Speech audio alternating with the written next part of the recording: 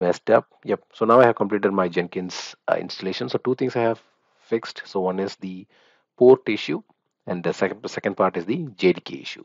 So if you were looking for some help in terms of this, so please do watch the entire video, and you will be able to complete your or able to fix your challenges. And then, yep, with that, hi, hello, vanakkam, and welcome back to yet another episode on your favorite Little Slaw YouTube channel. So today in this video, we are going to see about one of the issue. So if you are here, then you might have been come across this issue where you are trying to uh, bind a port, or when you are trying to install a port and you're getting some issues like this, which is like failed to bind to port. So what happens basically in my scenario is I have lost my Jenkins admin password. So I'm planning to, or I'm trying to install a new version of Jenkins. But the problem here is I already have installed my Jenkins in the 8080 port, which is the default port. So since I'm trying to install it again, and this again, this port 8080 is already been used, so I'm not able to install it. So that's a challenge for me here, and so I am going to fix this and join with me to fix this, and then uh, the the objective is going to be like whether I'm going to install or reinstall the Jenkins again. So let me open my partial in admin mode, and I believe you can see my text here. Let me just make it a little bigger. So the first step is I have to find whether we all know that the 8080 is being used, but I just want to find which process ID is using it. So I just have to find it with using the netstat. So the netstat is one of the most valuable comment, I would say, in terms of your networking. So yep, I'm just going to find which is using my default 8080 port. Sorry, I just made a mistake. I have to give a space here. Yep. So now if you see, I have got um, two process which is running, and they are listening 88008. So now I have to find the process. Like I have to list down which process is running it, then I have to kill it. So basically that's the plan. So I have to run task list minus fi, and then my process ID equals 88, which is 8008 basically. So yeah, so here my java.exe is using this process. So that's the reason I'm not able to install or uninstall it.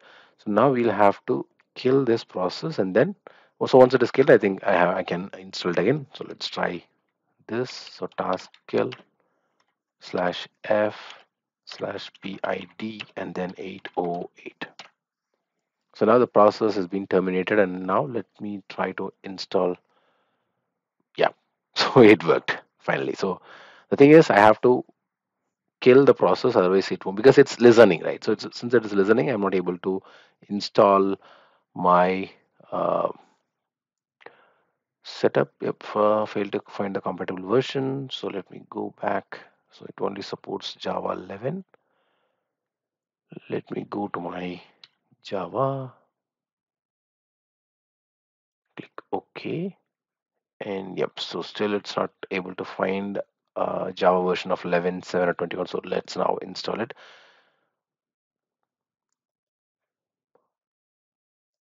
So see, here I have got 22, 21, 17. So I'll go with 21, and let me download the installer.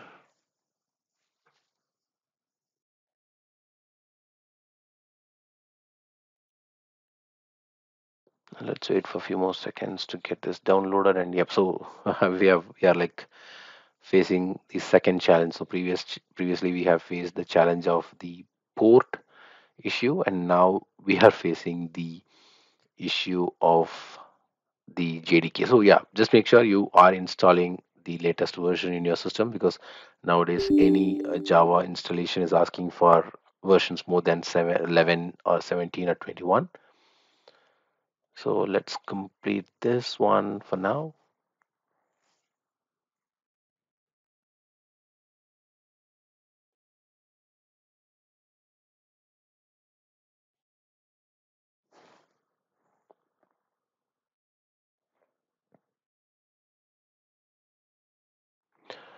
Yep, so this is done and successfully installed.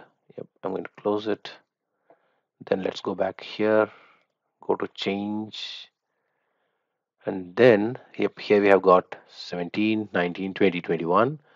So I'm going to click OK, and then next. So still it's not able to find. So let's change the folder to 21. Okay, next. Yep, now it's able to find. So firewall exception will be installed on local hard drive. Entire feature will be installed on local hard drive. For now, I'm not going to install any firewall for the port. So click on next and then install. So basically, I started with reinstalling as I told you. I have miserably missed my admin password, and that's the reason I could not log in, or I couldn't even create any new credentials so that I can log in. So it's completely messed up. Yep. So now I have completed my Jenkins installation. So two things I have fixed. So one is the port issue, and the second part is the JDK issue. So if you were looking for some help in terms of this, so please do watch the entire video, and you will be able to complete your or able to fix your challenges. And then, yep. With that, thanks for watching the entire video, and we'll meet you in our next video. Until then, it's bye bye from Vasant Shanmugam and your favorite Little Law YouTube channel. Bye bye.